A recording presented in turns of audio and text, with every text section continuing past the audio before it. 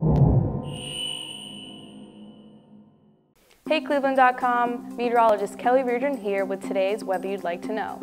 I'm going to explain the difference between weather and climate.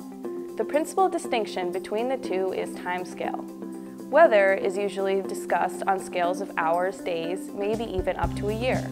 Climate is in the range of years, decades, and centuries.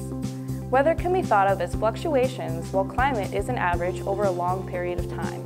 There's a great analogy used for explaining the difference between an average forward trend and the ups and downs that occur within that trend. Think of a man walking his dog.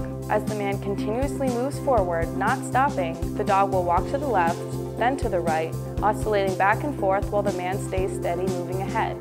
But both the man and the dog do not stop going forward. This idea can be applied to global climate change. The long-term trend is that the Earth is warming. There is no doubt about that. This is the man walking forward. But on a year-to-year short-term basis, there are still areas on the Earth that are cooling, and some are warming faster than other areas. This is the dog oscillating back and forth.